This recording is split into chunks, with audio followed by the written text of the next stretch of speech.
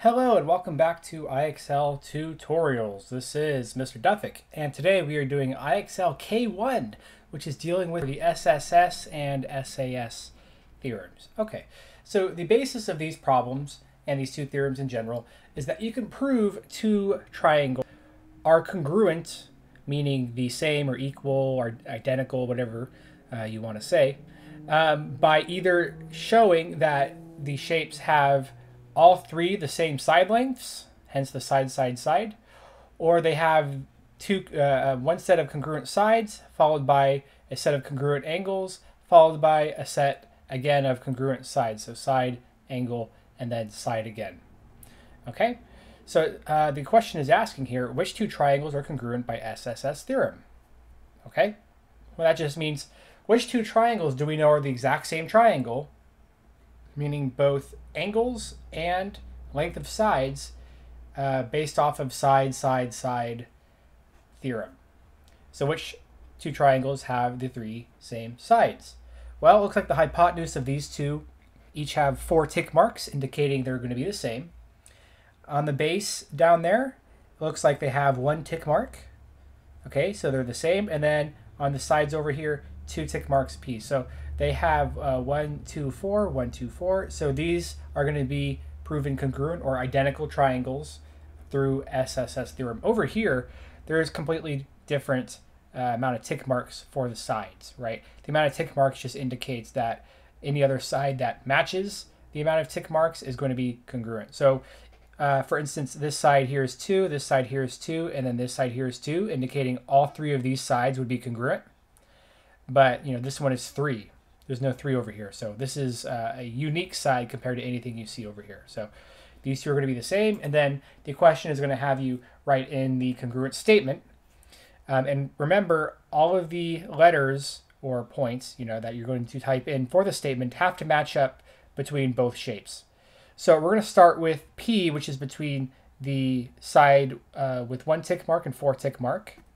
We'll start with P. And so now we have to go to the second triangle with the points between the 1 and the 4 tick marks. So 1 and 4, and that's going to be V. So we'll go over here and write V.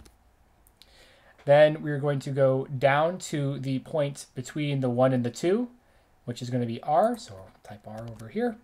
And then the point between 1 and 2 is going to be X. And then we're going to go up to Q between the 2 and the 4. And then between the 2 and the 4 over here is going to be W. And that's how we write our congruent statements for the two triangles that are congruent through SSS congruence. And there we go. Okay, which two triangles are congruent by SAS theorem? So now this is side angle side. Okay, well, immediately we'll look at all the tick marks here and we'll see that these two triangles both have 1 tick mark, both have 3 tick marks, and both have a single ring for their angle, meaning these two are going to be congruent. Right? If we go down here, this one has a 2, which doesn't correspond with anything here. So, I mean, this triangle here is going to be unrelated. So it's going to be these two triangles. Okay, so now we are going to write down the statements, and we'll start with either one. It doesn't matter.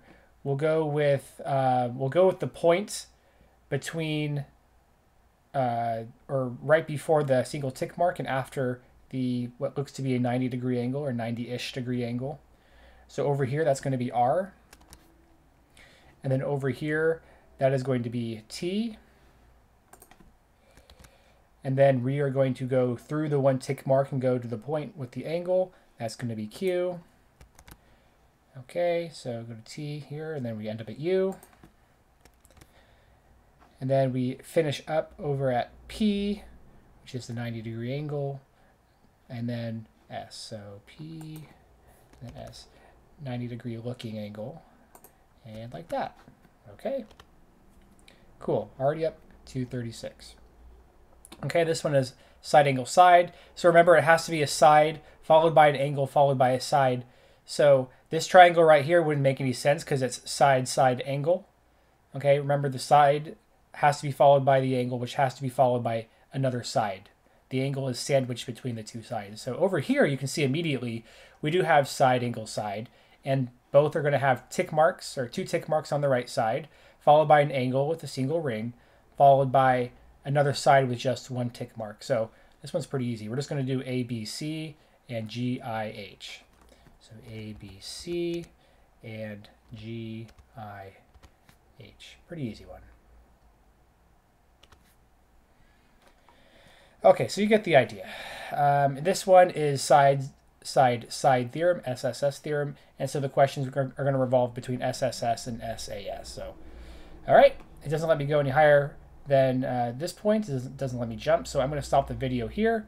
Just look for SSS and SAS. Remember, with SAS, the angle has to be between the two sides, and when you write the congruent statement, you have to write the statements in order of congruence, right, with the corresponding sides or the corresponding angles.